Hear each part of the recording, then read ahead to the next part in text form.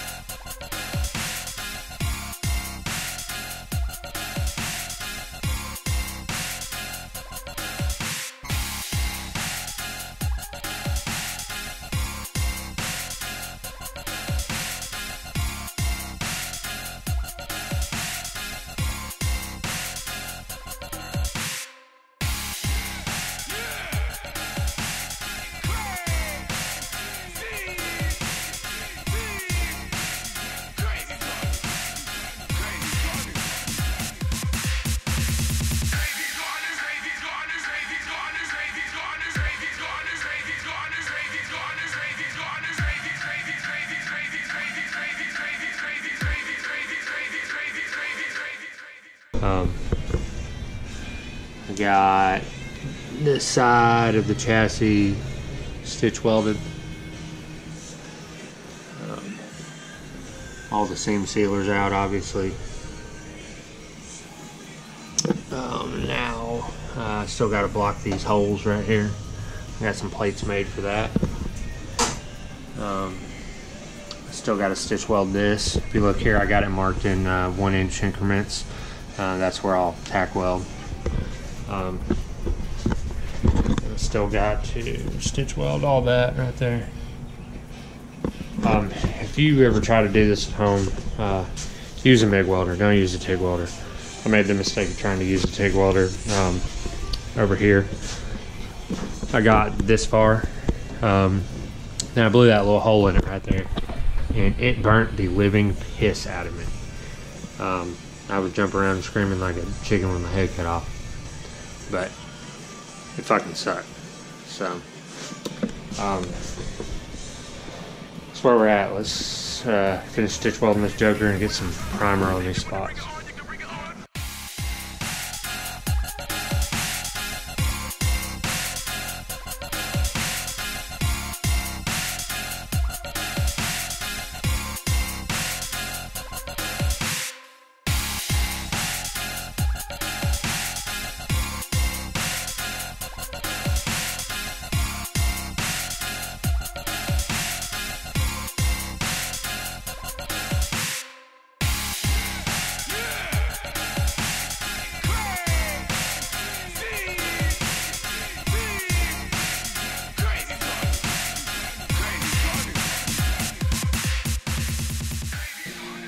So, I've done quite a bit. Almost got the car completely stripped out. I know I've said that about fucking 400 times now. The windshield is out. And now I'm going to pull out this back window just to give you an idea of what all it takes since I haven't recorded any of it. This little thing right here came from Harbor Freight, along with 2 of these little guys. And this wire is about the most valuable thing you can have. But I'm gonna go ahead and strip it out. We're doing Lexane in the whole car, except for maybe the windshield, I don't know. But either way, we gotta get it out of there. So, here we go.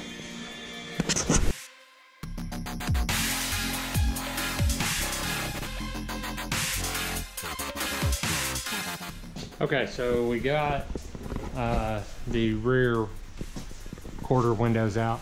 Still have to do the back windshield. Still got to do the doors, and we'll get to that here pretty soon. But what we're gonna do right now is something I've never tried before, at least this method. I've done it with a chisel, but I've never done it with dry ice. We're gonna try to pull the sound deadening material out of the bottom of the car. And it's just basically this tar stuff. It's a pain in the ass to get out. Any other time I've ever tried it, it's been a pain in the ass to get out. But this is supposed to be the easy way to do it. So what we've got what the grocery store said is 24 pounds of dry ice, which should be a little overkill for what we're trying to do. I don't think it's 24 pounds, but their scale said it's 24 pounds. And then I've got a bunch of alcohol. And the goal here is to crush up the dry ice into little itty bitty pieces, almost like a dust if you can. And then mix alcohol with it and turn it into kind of like a paste. And spread it all over the sound deadening material.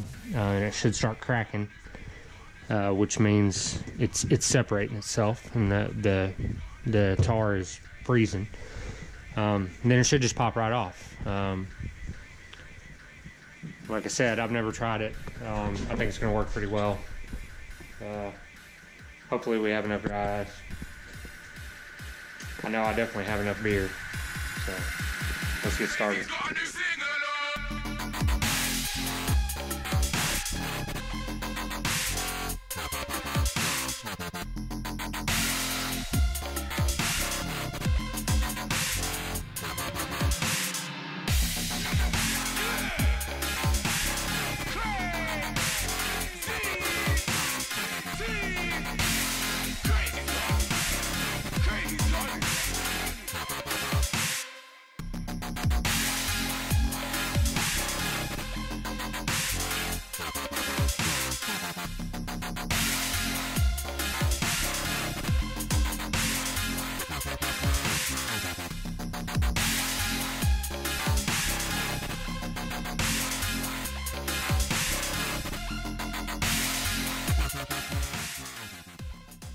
So today we're going to start on the fit check and stuff for the roll cage.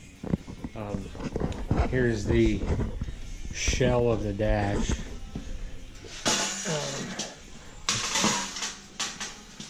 This is where the steering wheel would be. So what I'm wanting to do is cut this guy off and cut this guy off because the dash mounts right there. So, and then we'll take and we'll mount the dash in the car without all the extra crap. Now, the roll cage is going to come down through right here to a plate in the ground or on the floor. That bar that runs across the car is going to be welded to the roll cage, or a new bar will be welded to the roll cage. So that means we're going to have to make a way to mount the steering column right back here. So I'm probably going to cut this piece out and either reuse it or use it to mock up a place for a new piece that I'll make. But that's where we're starting.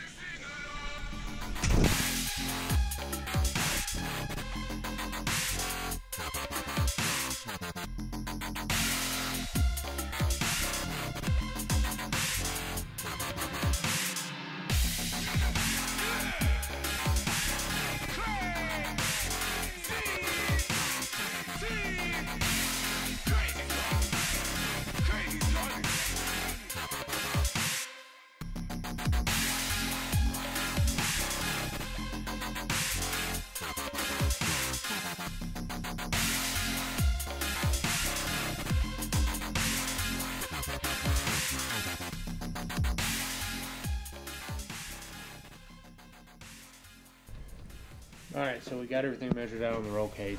And what we're going to do for our main hoop, right here, you can't see it, but that's the center line of the car.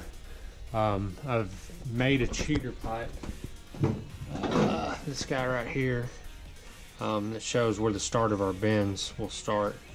And I use that to find where the start of this bend is going to start, or where that bend is going to start. And I know using my protractor that I want a 60-degree angle right there. So starting right there, we want to do 60 degrees. That's with no tolerance in there, no space off here. So I subtracted a 1/2 inch from that, and a 1/2 inch from the other side. And that way it'll sit back off of it a little bit. But once we bend our 60, we'll come down right here. And this is where we want to start our 30-degree bend to run straight down to the floor, right in here, where we'll have a 6x6 1/8 inch steel plate weld to. So that translates out to here.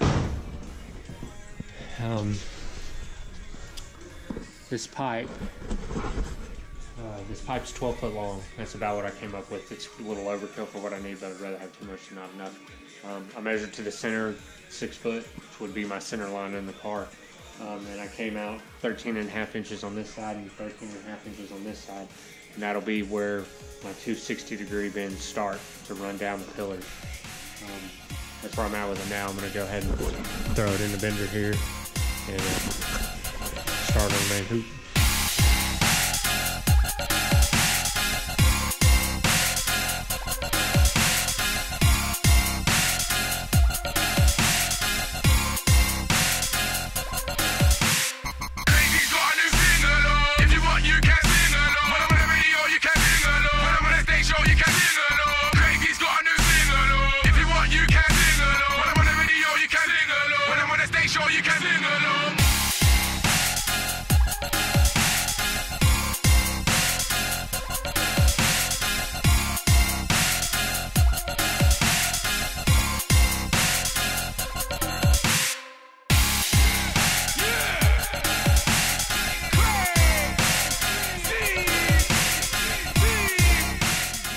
So I got the cross brace and the main hoop welded on. I didn't film a whole lot of it. I've just been trying to hustle, get done.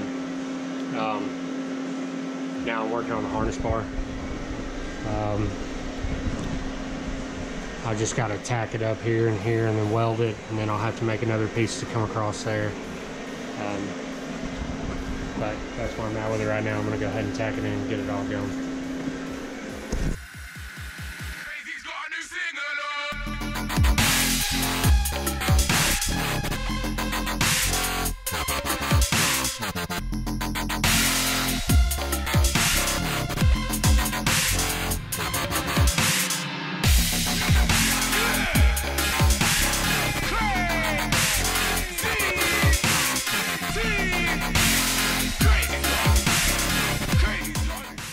Okay, so we're ready to start bending the front bars.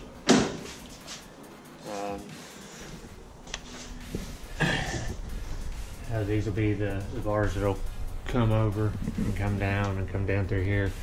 I'm not going to run them through the holes in the dash, even though I like that. But I want to be able to pull the dash out, and I want to be able to paint the car without the dash in it. And I'd like to just be able to pull the dash out, and if I run them through the holes, I'm not going to be able to pull the dash out. So, but what I did here was I'm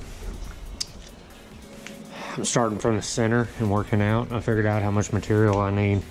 It's going to be about 81 inches, I believe. So I came in here and I came back 40.5 and went down 40.5. That's my center line. And then I know that I want a 65-degree bend starting right here. I used a cheater pipe.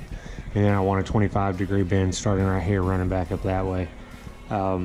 So from my center line, I need to come out 12 3/4 inches to the start of my bend, and 9 1/4 inches to the start of my bend here. And we'll start with that and see how it looks.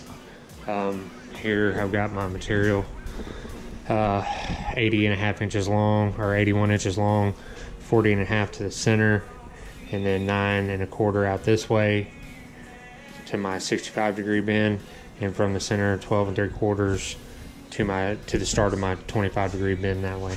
And then I'll have to bend this guy right here at like a 15-degree offset. So one little trick I found out. I'm OCD about marking my lines all the way around the pipe. And I found out that a paper towel roll will fit right over this material perfect.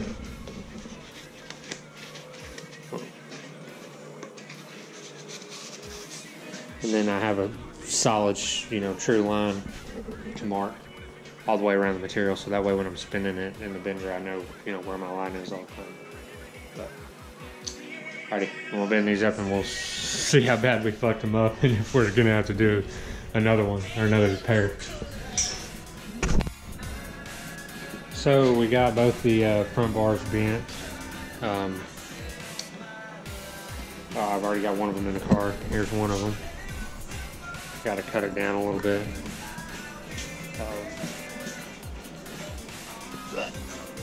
There's the other one. Looks bad on camera. The angles look bad, but they're really, really good in real life.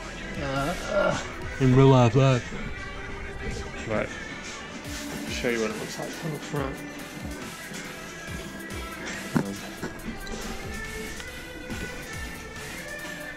So now I got to get this one cut down and notched, and then maybe we can start tacking it all together.